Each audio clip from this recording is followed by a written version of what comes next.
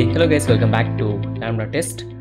In this video, we're going to learn what is browser context, how to open a new tab, and also we're going to learn how to open a new context. Let's get started now. Let's see the official documentation of browser context. So it provides a way to operate multiple independent browser sessions. For example, this is my browser, right? So if you take this website as an example, if I go and log in with my credential, of course I'll be able to log in, and here I can see like I'm able to see my account. I can edit my informations, right? So if I copy the same URL and if I go to my new tab and if I open this, basically I will get the same information. So the session is going to carry forward to all the tabs. Doesn't matter how many tabs I open. Even if I open a new window, let's say that we are going to open a new window, and if I go to the same URL, let's copy and paste over here, then also of course I'm going to get the same session, because the browser is basically like sharing the data across all the tabs and the browser.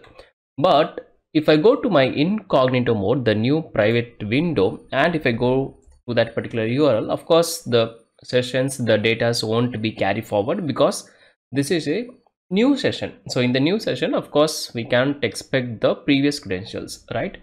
So how this is useful in the sense, like, consider you have an application where you have to check your admin side works in a browser, and at the same time you want to do something from the user side. So admin will have some privilege, like they will have like all the read, write, all the access, whereas a user will have right only view mode or the read mode access.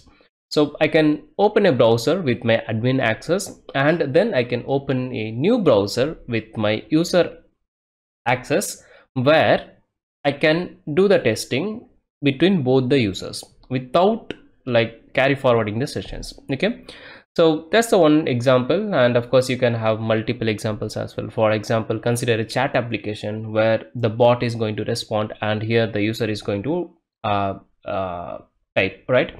So all those scenarios we can easily achieve with the help of Playwright browser context. So in simple terms, it gives us independent browser sessions. Okay, so of course it's like incognito mode. Okay, so let me show you the real-time example with the same example as I have shown here. So first of all, I'm going to copy the URL, not this one. Let's log out. Yeah, so we're going to take this login URL. Okay, so here we have a package called browser context and a class called learn browser context, and then we have the main method as usual. So first of all, we are going to invoke the playwright drivers. So for that we have to say playwright dot create, and it's going to return me the playwright reference here. Okay, so from the playwright reference I can say like Chromium. So if you want to launch the Chromium browser, you can go with the Chromium or Firefox or WebKit. We have discussed all those earlier in our earlier videos. Okay, now of course I'm going to say the launch, and then followed by within the launch options, within the launch I'm going to give the launch options. So you can use Ctrl+1 to do the import, and then followed by set headless and false, so that we can see the browser, and of course it's going to return me the browser reference here. Now always I said that we have two options. So from the browsers we can either go with the new page, that means I will get only one browser at a time, or else I can go with the new context. So new page in the sense like it internally uses the new context, but when I say new context and new page, that means I'm trying to get multiple context here. Okay, so this is going to return me the browser context here. So let me name this as context. Now using the context, I can go with like new page, that means I'm going to give my page here. So page in the sense like, if you know Selenium, it's like your driver object. The page object is basically your like to find the locators, to do the interactions, everything we use the page object here. So here I can select page.navigate and then followed by the URL. Okay, then of course I can log in, right? So here we can see like we have a label called email address. So I can just copy and I can say like page.getBy label and the label value, and then of course I use the function type to pass my credentials. So let me copy and paste over here.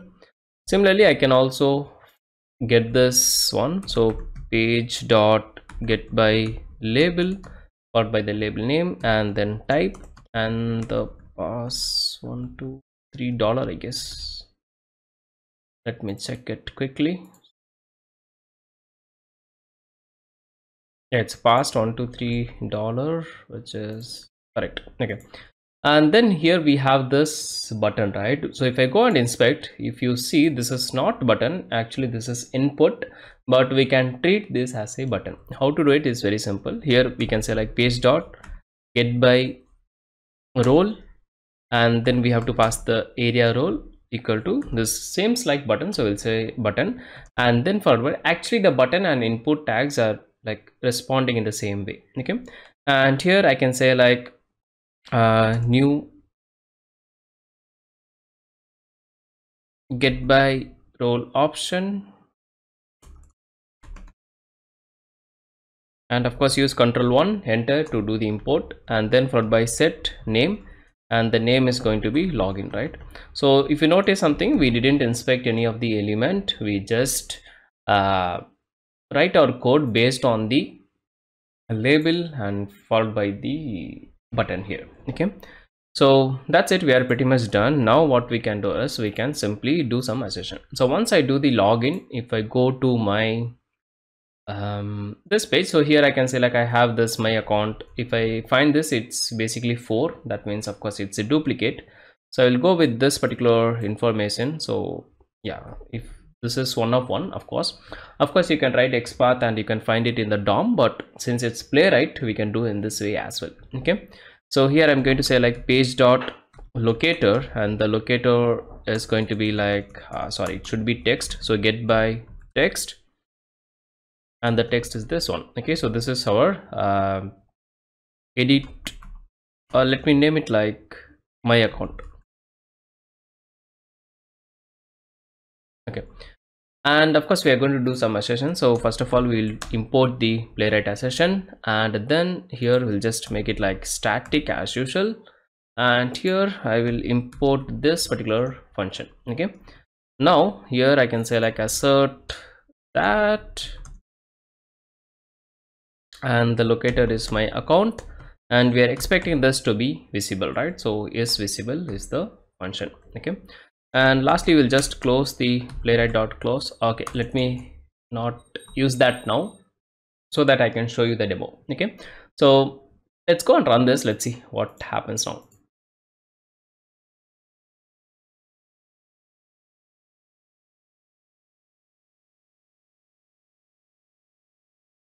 So here the login is success, and we can also see like edit your account information is there.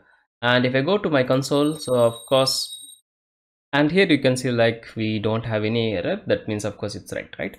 Let me stop it and let's go back to our code. Okay, now I'm going to, so we understood that we have launched our browser, we have our correct credentials, and we have logged into in our account, right? Now if I open a new tab, the login should persist in the new tab also, right? So let's see how to open a new tab.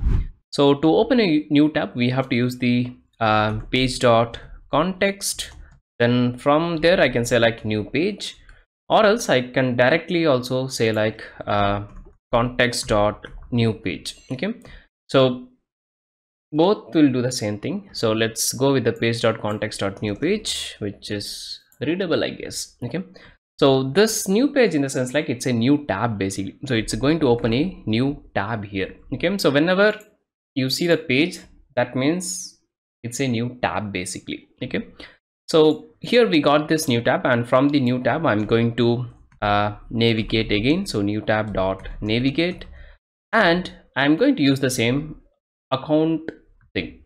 So this particular, like once I logged in, I'm able to see this account. If I let's go to new private window, if I go to this particular site, you can see like it's basically going to redirect me to the login, because it's a private session. This is incognito mode or private mode, and here we don't have these sessions. But in this case, since we are launching the new page, that means new tab from the same context which already we have used, so we are expecting it should be logged in. And again I can assert this one, so basically like I can see the same edit my account information label to be there. Okay, so let's go and run this now. Let's see. and it's asking me to save, so you can just do check this. That means before each and every execution your files will be automatically saved. So this is my first tab, and login is success. It's going to open a new page, that is new tab, and here you can see like we are able to get the same thing because the sessions are used by the same context. Okay, so this thing you understood. This looks very simple to you, so I believe you are able to get it. Now the actual concept of browser context. So now let's say that I have this browser, right? So this is your one browser. Now I want to open a new browser. Okay, so for example I can say like let me use this space. Yeah, so browser dot new context. Again I'm going to use the new context, which is going to return me another context. So let me name it like context2, and from the context2 I'm going to open a new page, which is going to return me the new page reference. Let me name it like user page, something like this, just to understand. Okay, now from the user page I'm going to do the navigation, and I'm going to navigate to the account page. Okay, that means I'm expecting this to be logged in, but of course we know that this is a new context, so it won't be logged in. It will be like your what we call that, it will redirect to the login page, right? So let's go and confirm that. So here I'm just going to run this. Okay, let's go and run. Watch carefully. So what is the difference between context.newPage and browser context.newPage? So here you can see like we are getting another window. So this is basically like your tabs. So within the same browser we are getting multiple tabs, whereas this guy is basically your new window itself. Okay, so that is the difference between new page and the new tab. I mean, here you can see like the new page, from the same context we are using the new page, of course then it will be same. But when I say browser.newContext, that means we are getting another window which is not having any of the previous data. Okay, now you might ask me, hey Kaushik, but you have launched both the context in the same browser, like within the Chromium. Can I do it for multiple browser? Of course you can do, but understand the flow. Okay, so here we have this playwright.create, which is going to give us the playwright drivers through which the communications happens. So this will be like your one-time process. You just create the playwright reference or instance only once, and you close it after all your tests. Now coming to the browser context, we can open this as many as one. So this browser context we have learned. The remaining is the browser. So this browser is going to refer to the Chromium browser only. But if I want to launch in multiple browsers, I can do that still. So here I can say like instead of playwright.chromium, I can say like playwright. Let's say Firefox, which is going to return me the Firefox browser here. Okay, so instead of like this basically like your Chromium, instead of Chromium, this is going to be like your Firefox. And again the same thing, from Firefox we can open a new context, from the context we can open a new page.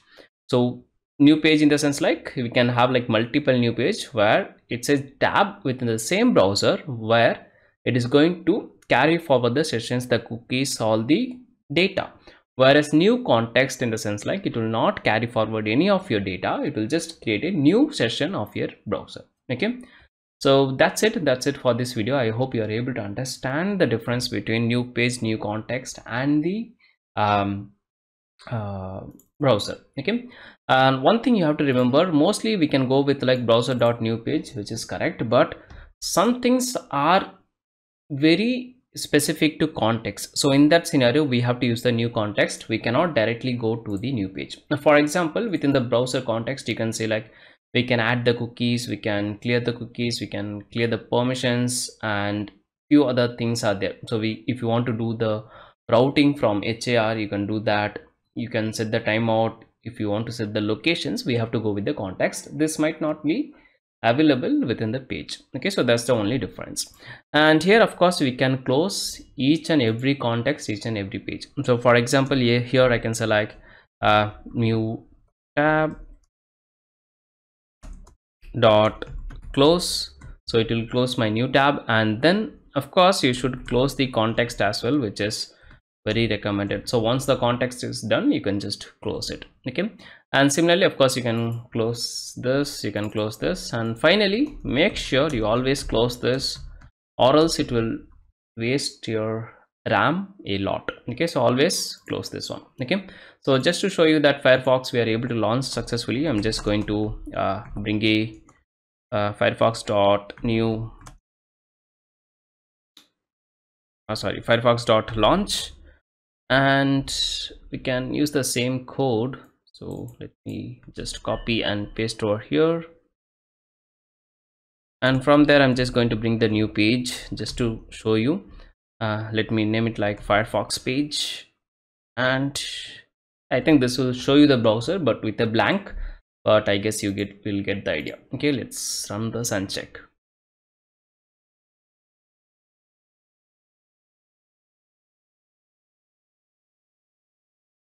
So this is my first browser and logged in. I got a new context. This is my another context with same Chromium browser, and here I don't think we have closed this one. Yeah, and this one you can see the Firefox launched and it closed very quickly. Okay, so yeah, that's it. I hope you have cleared all your doubts when we have to use the context, the page, and the browser. Okay, so tada, bye bye, see you in the next one.